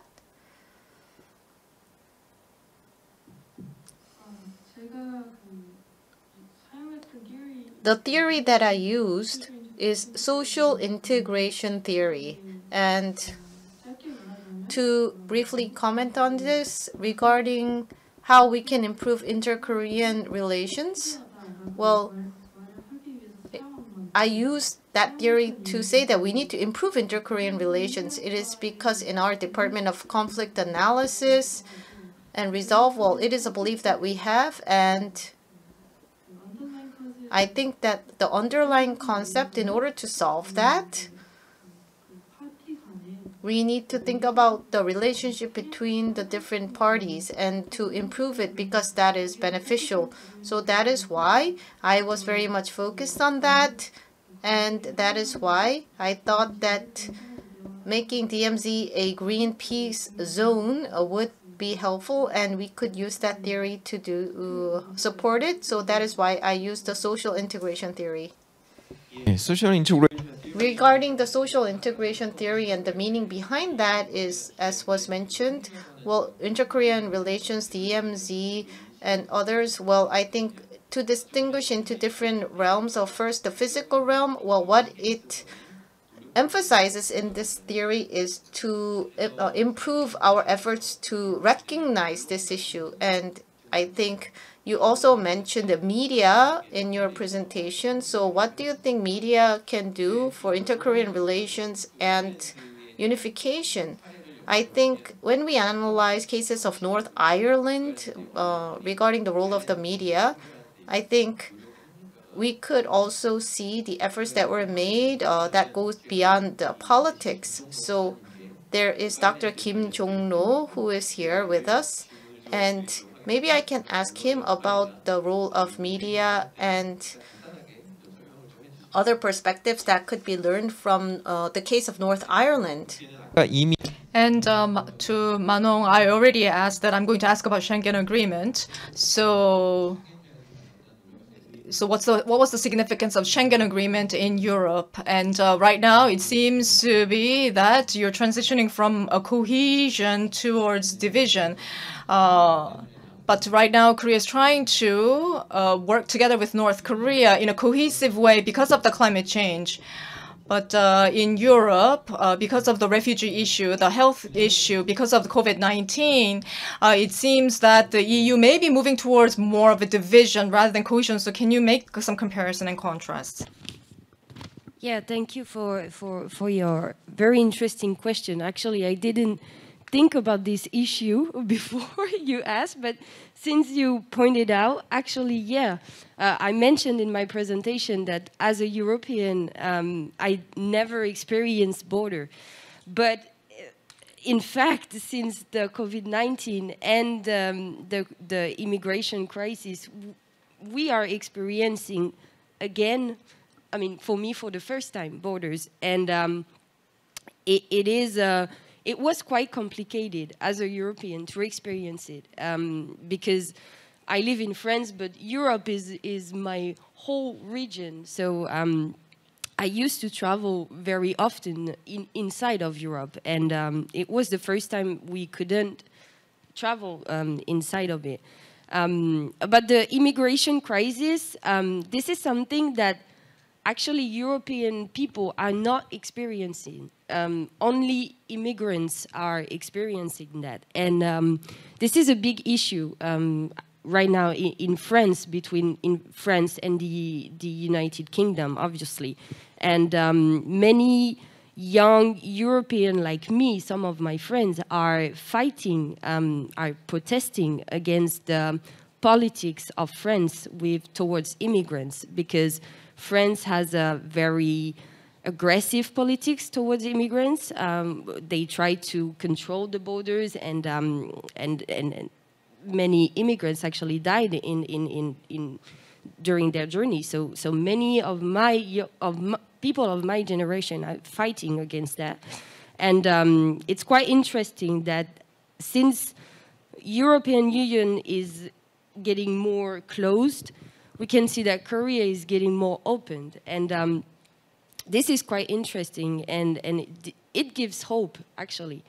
But obviously, the COVID-19 it is a very difficult period for everyone, and I think that both Korea should think about the after pandemic, because many things are about to change, and I think in North Korea, the pandemic has changed so many things on so many levels, not only on the political level, but also on economic level and social level too. I think both Korea should now, and the Yoon administration has to work about it and should worry about it, because so many things has to be done right now with North Korea. 예, 감. Thank you very much for your answer. The Schengen area is a symbol of the unity of EU, but due to COVID-19, the Schengen area was significantly affected. But despite this, Manong mentioned that the young generations are supporting the refugees, the immigrants, so that they can peacefully and safely reside in the place of their choice. So in that sense, I think that was very inspiring. And this connects back to what the young generation can do to transform the DMZ into GPZ. And in Europe, there is also this issue for young generation to work on to ensure safe and peace living conditions for everyone involved. I want to say a lot more, but there is a limitation of time, so I would like to ask Mr. Yoon something. 국제사회 I'm sure that everyone here and the international community, we are all curious about green détente, which the current administration puts importance on, and why green détente is important. And in a current standstill situation, why is green détente being emphasized by the government? Can you explain a little bit further?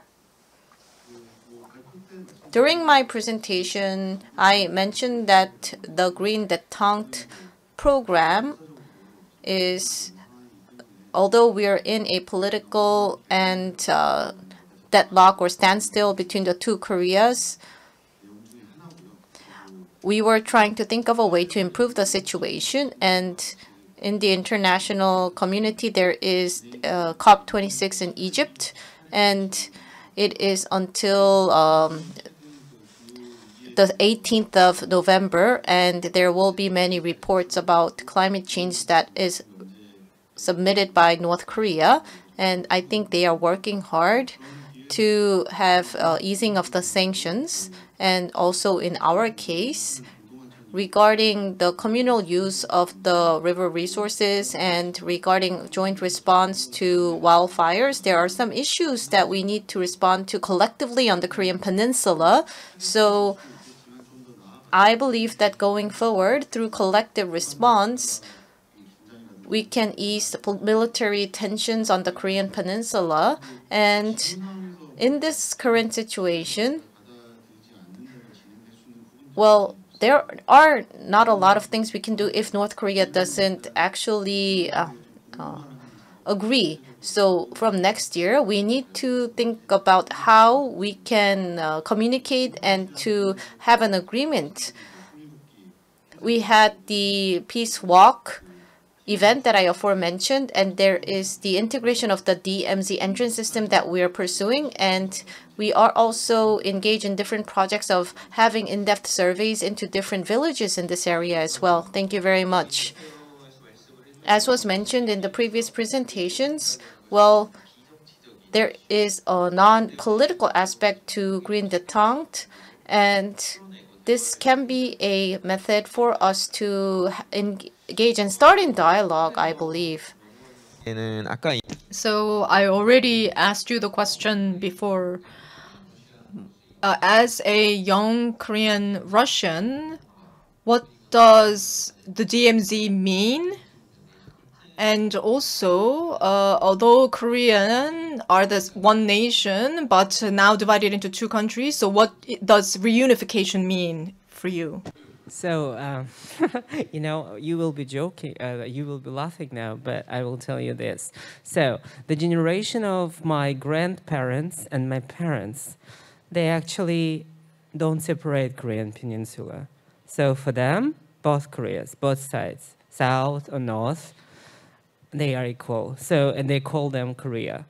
I can give you this example. As I told you, we were watching the Olympics, right, with my father when I was a kid, and I always remember, because we all were thinking, oh, it doesn't matter who will win, South Korean or North Korean. We just want them to win. you know? Yeah. So, and to be honest, yeah, I remember like this talks of my grandmas. Yeah, they were like talking, we were like discussing the places in Korea, like Hamhun, you know, Busan, without any separation, without like, you know, we were like discussing Korean Peninsula like there is no DMZ. About my generation? I think, you know, because of Hallyu, and because, you know, like South Korea has a much better image than North Korea has.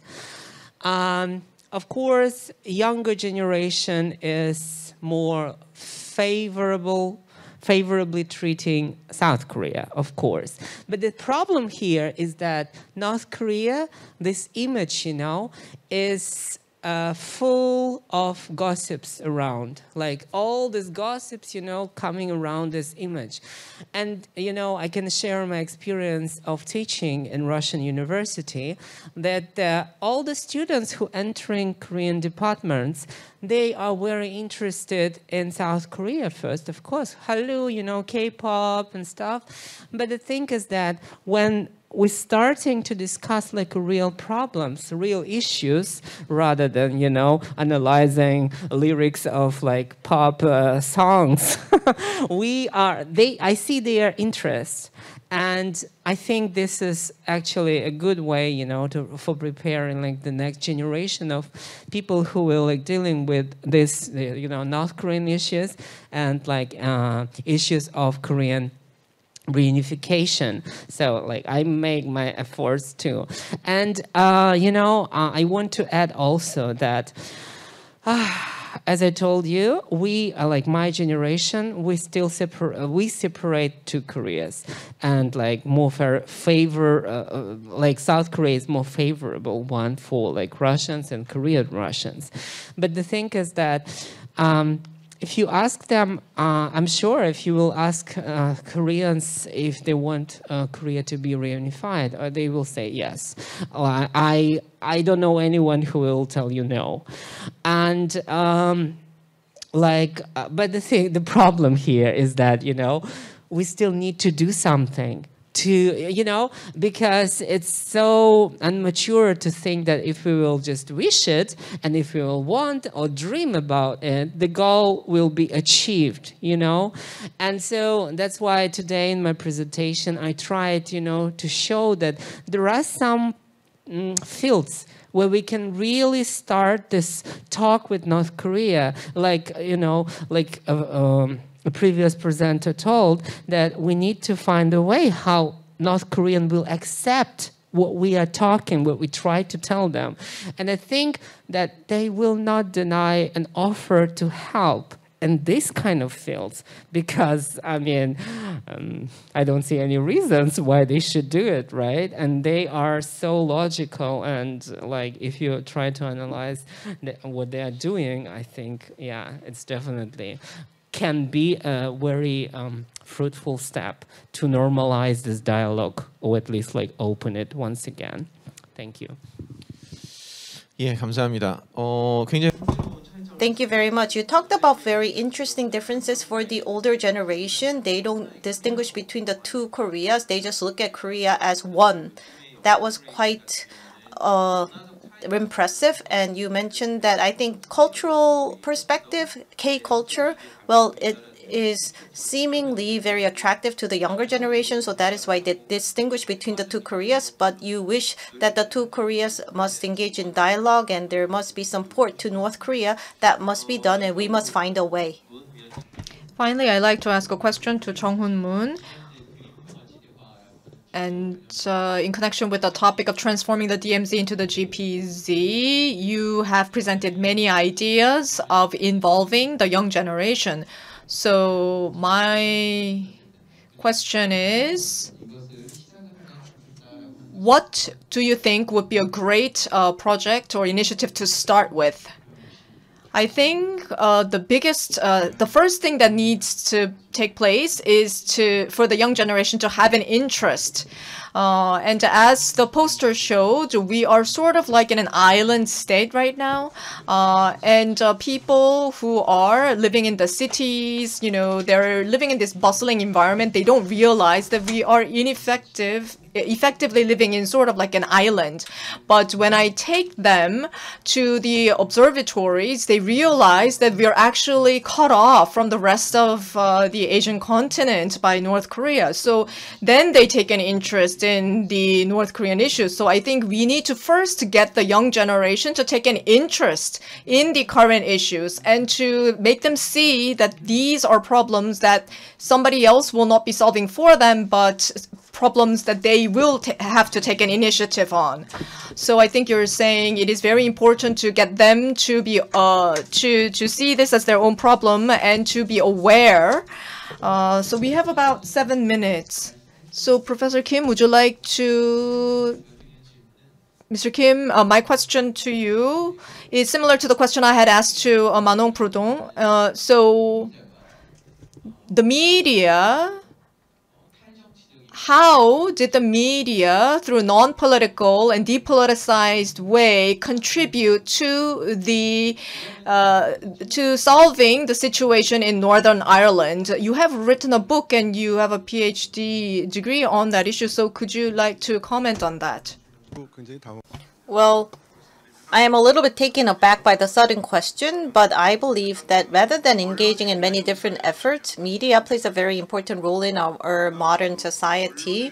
And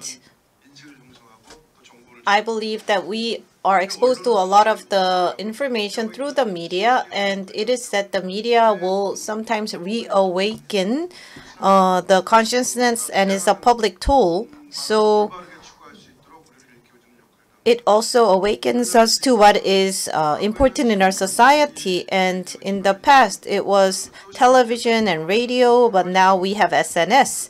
So I believe different types of media play different roles. In the case of North Ireland, as was mentioned by the moderator, the role of media did not emotionalize the issue overly. And it did not encourage high emotions, and it tried to make us look at the situation with more objectivity, and it non-politicized the issue.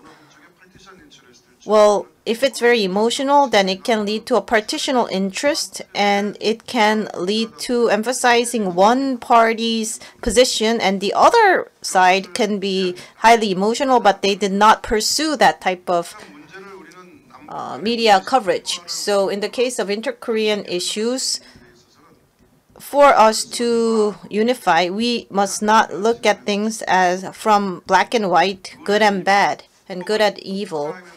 So crime and punishment, we should not look at it from that dichotomy, but I believe that between the two Koreas, we should come to a consensus, and in order to have peace and for unification, we can't blame one party for everything. So we must not have a dichotomous perspective. And for North Ireland, they did not have winners and losers. They had a consensus. So they came up with the second best solution. So they had a process for that.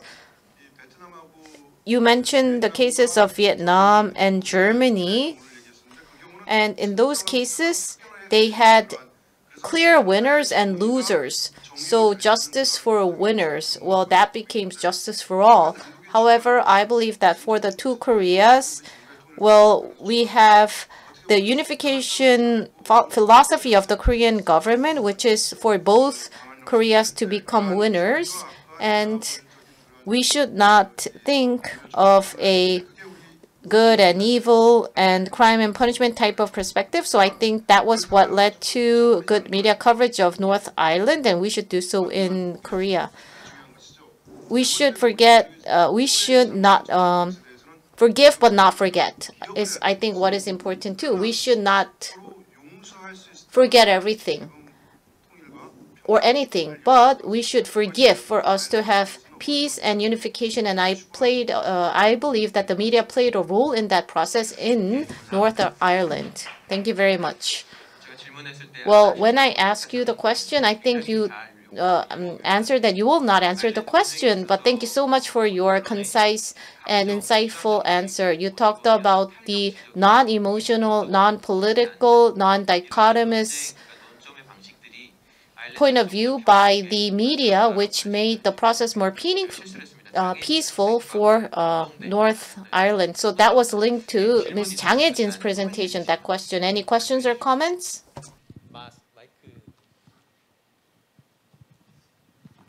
Yeah, thank you. First of all, I think it was a great panel discussion. Ironically, although you didn't coordinate this ahead of time, I think that each of you gave great views that actually complemented one another. So I'd like to make just a couple general comment about it. Each of you in your own way spoke about the social aspects of it, the people, the need to build that great culture and things together. So it makes me continue to wonder, how are we going to get to that process? The great discussant that talked about from the Russian perspective. I think that one thing we have to understand is that I don't believe myself that is the North Korean people can't do what they need to do because of sanctions. I think sanctions actually exacerbate what's going on. But the North Korean people are unable to make change themselves is because of structural violence that takes place in North Korean society. How the structure is built to keep the society from doing something differently.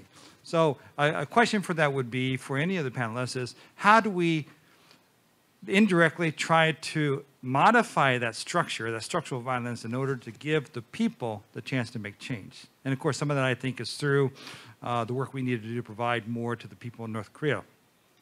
The other part of that is we talk about the South Korean, the young not wanting to be involved with unification processing, not even visiting the DMZ. But I would submit to you that's also a fault not just of the young, but of the education system itself, both in the school system and at home. If you're not educating them to pay attention to what's going on, the need for it, then of course they're not going to pay attention to it. So I would submit to you, maybe we need to do something like the Israel does, and they have the right to return, where they bring over the young all the time to Israel to look at what's going on and for them to have process. So why can't we create that for the school systems here to bring everybody to the DMZ as part of their education and training in primary and secondary schools to make that happen? Thank you. 예, 제가 지금 시간이 딱. So it's 12:40 right on the dot, but he has made two very insightful questions. First is, how can we indirectly influence North Korea? Because, you know, North Korea is facing both institutional and sanction-related issues. So how can we indirectly lead North Korea to change its structure of violence was the first question. And the second was, it sounded like a comment, but also a question. So from an education perspective, how can we perhaps get primary, secondary school students to visit the DMZ so that they can be aware of the issues at hand? I wish we could hear answers from everyone. But perhaps for the first question, Pavel and Manong, if you could comment on the first question, that would be great. And on the second question, can I have Mr. Moon respond? And also Mr. Yoon respond.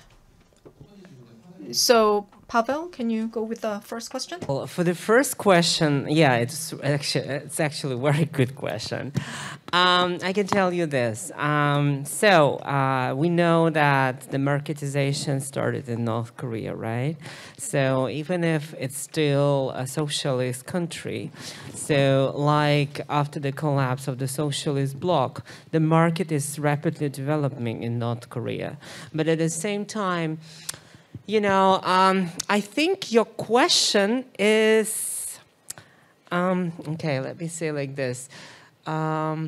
This question was asked taking into consideration the Western point of view. And the problem, not the problem, but the thing is that you asked like how and what we can do to to society, you know, become like influential. But the thing is that, you know, we shouldn't forget that North Korea is a socialist country. And the thing is that, you know, they grew up in another reality. And you know, I can tell you, having a background of the person who was born in Soviet Union, technically, that this perception of the world is very different, and it's very difficult to change it. That's why, to be directly, I don't have any answer for your question, but I want to tell you that we shouldn't forget that that's another country. The people, they think on another way, and what we think is highly expectable, and they can behave and they can make absolutely different choice because they think on a different way. And the marketization which is going on right now, I believe will change the society. It's actually changing already. But to what extent, it's a very important question. And I think we will be able to answer, I mean, me, not me, us, is like academic society, will be able to answer this question a little bit later because we need to collect the data and carefully analyze it. Thank you. 예, 감사합니다. 마케타이제이션을 촉진. Thank you very much. You mentioned by promoting marketization.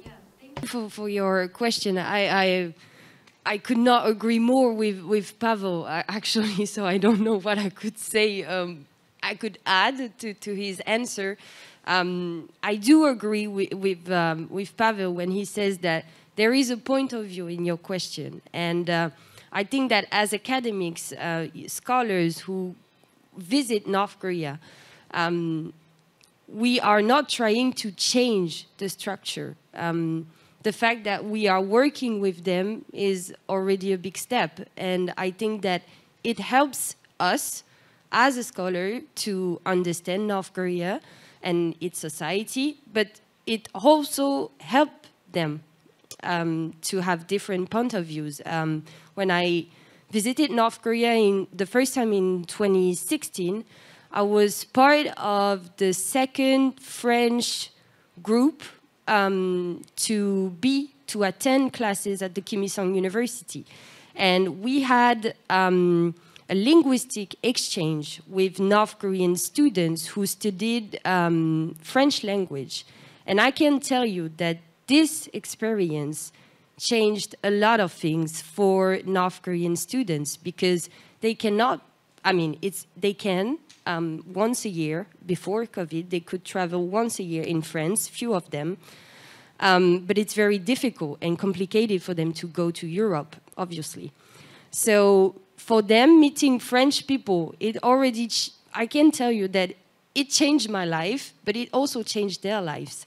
And it was an incredible exchange, and a linguistic exchange, obviously. And we are not trying to change the structure. And I think this is not the right approach.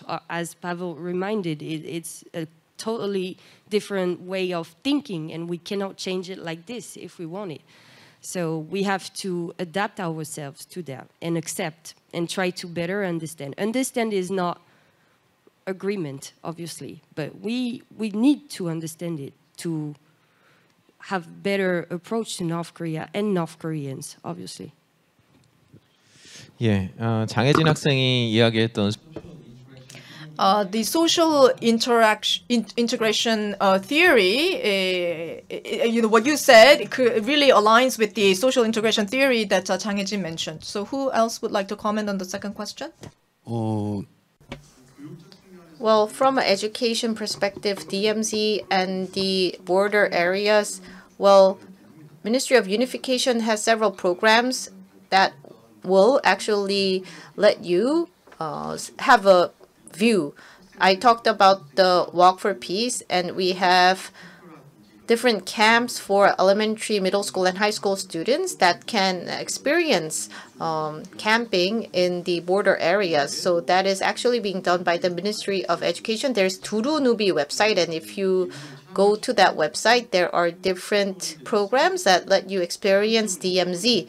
So there are about 10 cities that are near the border areas, and in 2019, Gosong, Cheolwon, and Paju were some cities that were sites where there are programs that allow some people to actually have a tour, but because of COVID-19, it was suspended. And from the second half of this year, it is being reinitiated. So I am doing my best to promote that these programs exist so that more people can experience DMZ. And as was mentioned by Mr. Moon, well, you will feel something completely new if you actually visit there. So I will try to review more programs going forward. 말씀 주시죠. So, Mr. Moon, perhaps you could comment on the second question. As was mentioned, from early childhood, it would be great to have students experience the DMZ. Earlier, the better. So make the DMZ a familiar place for the children. And that's one thing.